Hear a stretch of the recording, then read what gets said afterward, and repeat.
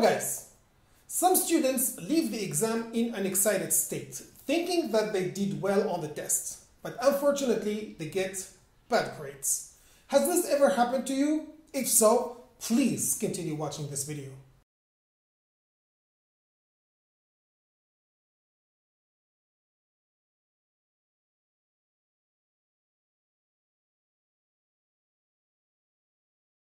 In this three-part series, we will go over the top mistakes the students make when they answer the reading comprehension questions, the language exercises, and the writing tasks. So please check out the videos in the coming days. First of all, I cannot start without thanking my colleagues who generously contributed to this video with valuable tips to raise your awareness of these mistakes and help you avoid them when you answer the reading comprehension questions. Let's take this sample reading comprehension text to identify the mistakes related to each question.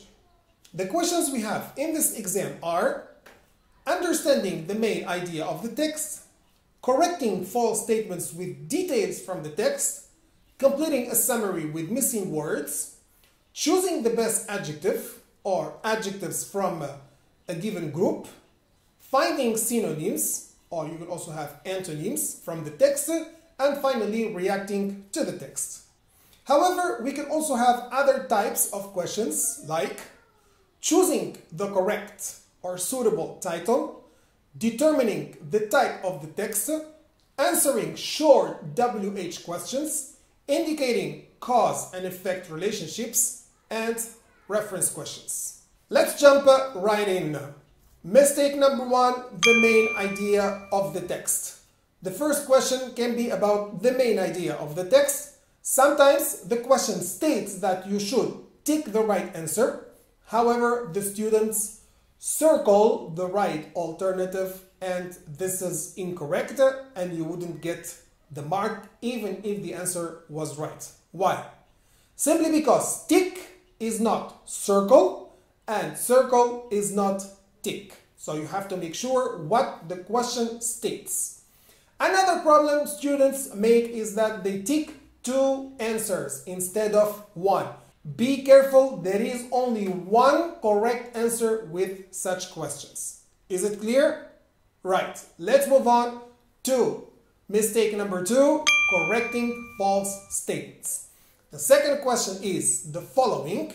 For each of the following statements, pick out one detail from the text showing that it is false.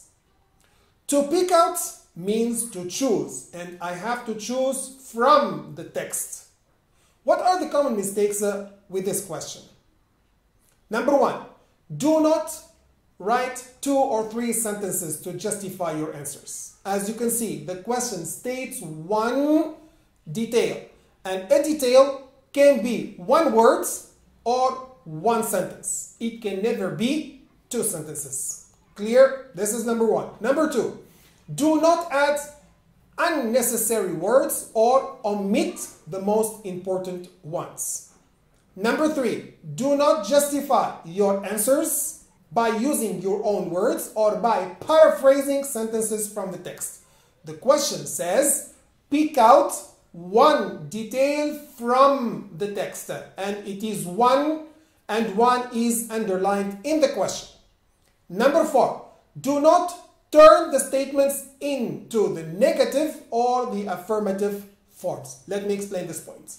In the statement we have, for example, Annie and Ella quickly embraced their parents' ideas. However, some students here put the sentence in the negative form. He or she writes as follows: Amy and Ella didn't quickly embrace their parents' ideas. And this is incorrect because you didn't justify from the text. You didn't give an idea or one detail from the text. Is it clear? Let's move on to mistake number 3, summary question. The question you have in the exam is as follows. Complete the following paragraph with 3 words from paragraph 3, 1 word per blank. However, sometimes it can be from the text, from the whole text, and not only from a specific paragraph. As you can see, we have 3 words and we have 3 blanks, this means you need 1 word in each blank and not 2 words. Okay? Clear? However, the students here do not differentiate between a word and an expression. A word is 1 word. However, an expression is a group of words. Be careful if the question states a word, write 1 word and not an expression. Plus, don't write 2 or 3 words in 1 space. If you add 1 word to the correct one, you don't get the mark. Another mistake they might make is to look for the words in the wrong paragraph instead of the stated paragraph in the question. Mistake number 4, finding synonyms or antonyms.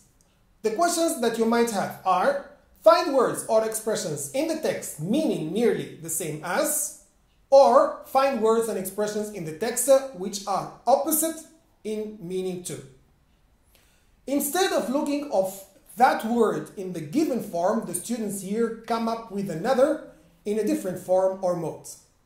Let me give you an example. We have to find a synonym for starting a journey.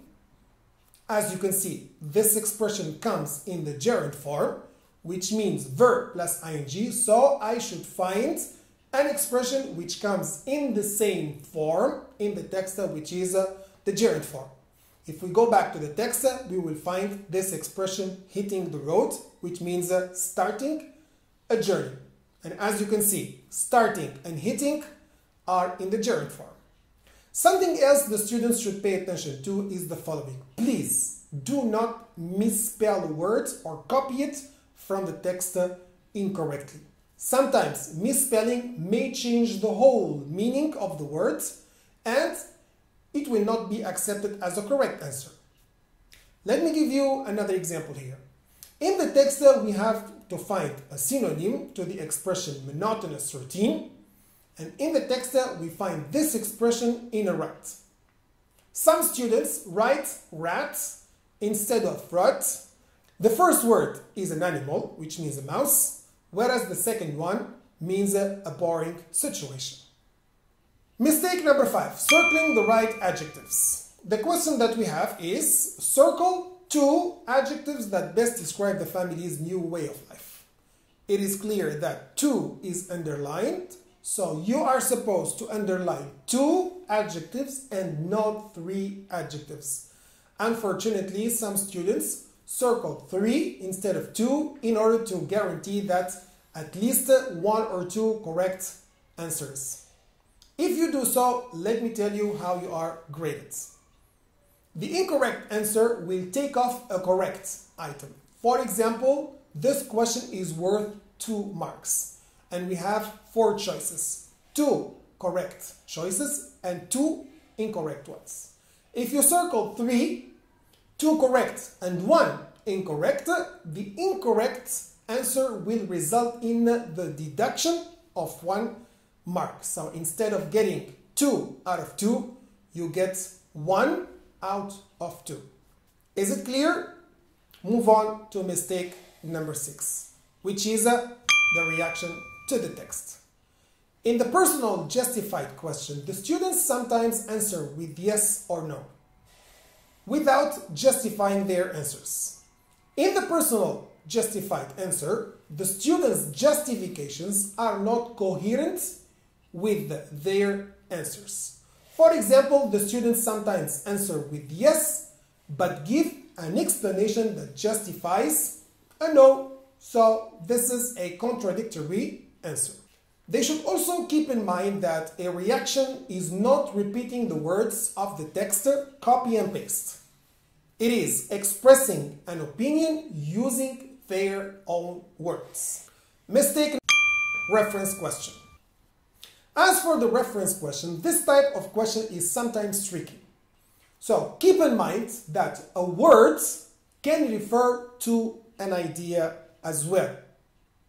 So you have to understand what that word really refers to, and here the students pay no heed to it and fail to hit the nail on its head. Apart from these problems, one of the main problems facing students during the exam is time management. many of them fail to manage the time allotted to them in an efficient way. In fact, they read the whole text time and time again, which comes at the expense of the other components of the exam. So they end up wasting a lot of valuable time. Sometimes it's the other way around. They rush to answer without taking enough time to think, ignoring the fact that some questions are a little bit tricky or misleading. Something else students have to keep in mind is that a text is not supposed to be understood literally or that everything is explicitly stated. There are many ideas or stances that should be inferred or out of sheer reasoning and thorough comprehension. So they should not assume that reading comprehension is an easy task to do. Concentration and measured confidence with a pinch of keen shrewdness are required to perform well. That's all for me, guys. We've come to the end of this video. I hope you've enjoyed it. If you have, don't forget to give it a big thumbs up and also to make sure to subscribe to our channel so that you can get notified whenever I upload a new video. The next video will be about the top 6 mistakes in the language exercises. Thank you so much. Love and peace. Riyadh.